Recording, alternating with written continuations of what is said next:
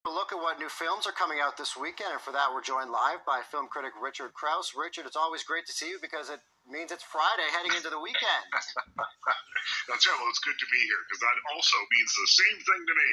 Exactly. All right, so let's start with the fresh take on a Shakespearean classic.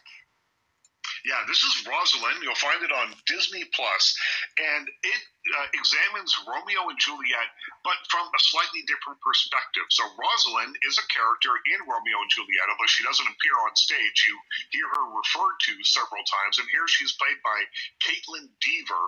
We've seen her in things like Dopesick and Dear Evan Hansen, and she is Romeo's first girlfriend.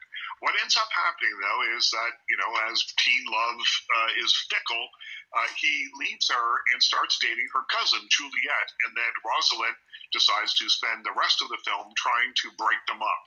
Now, there's more to it than that. It's a rom-com, coming-of-age story, but that's essentially the push and pull of it. And it's set in period clothes, and it's a period piece, but they use modern-day vernacular, so this isn't Shakespeare, but it's very funny, and it's well observed, and the performances are terrific. So I gave Rosalind, now playing on Disney Plus, 3 out of 5 stars. It's worth a look. It's sitting there right now on Disney Plus for you. All right, shaking up the classic Romeo and Juliet tale with quite a twist there, it sounds like. Let's stick with the epic tragedies. Tell us about Triangle of Sadness. Yeah, this is a tragedy. It's a dark comedy. There's lots going on here. It's divided into 3 sections. The first section is set in the fashion world, and we get a look at how models and influencers lead their lives.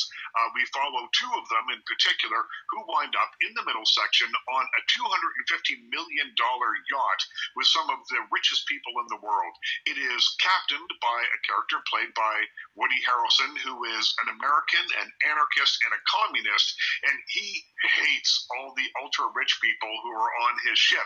So he schedules a dinner for what will be the worst weather of the trip, just the absolute giant waves. It's going to rock that yacht all over the place because he wants to make his guests as uncomfortable as possible to make some kind of point. And it's a point really that maybe only he understands, but that's part of the story here too.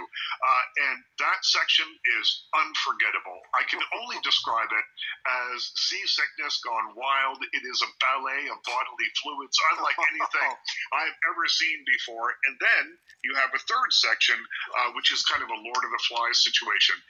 This is smart. It's funny. It might be the very definition of a film that's not for everybody, but I gave it 3 out of 5 stars. It's in theaters right now, and I give it a big recommend if you're an adventurous film goer. All right. Never thought I'd hear the words ballet of bodily fluids on TV, but it seems like it fits. It's the nicest way I can describe what's happening in this film. Exactly. All right, so let's lighten the load a little bit. We finish off with Action Man, Hitman's Holiday.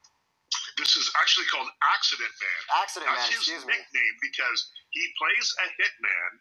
Scott Adkins plays a hitman who makes all his murders, all his kills, look like accidents. So he does one very spectacular one in Europe somewhere, and then he's got to flee. He's got to let the law calm down and stop looking for him a little bit. So he goes to Malta, where he is kidnapped by the leading Maltese crime family, and told that he has to protect their son from 7 assassins from all over the world that are coming their way to kill their son. And essentially what you have after that is just a lot of action scenes. Accident Man is fighting a lot of outrageous and wild assassins from all over the world.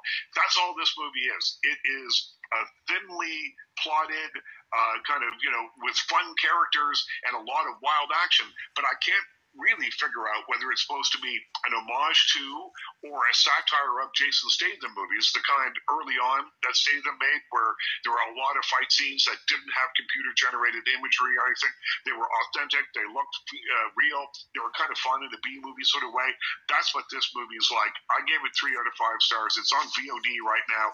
It's a good Saturday night after 2 beers kind of movie. All right, turn off your brain and watch some action. That's right. All right, Richard Crouse, thanks so much for this. Always appreciate it. Thanks for having me.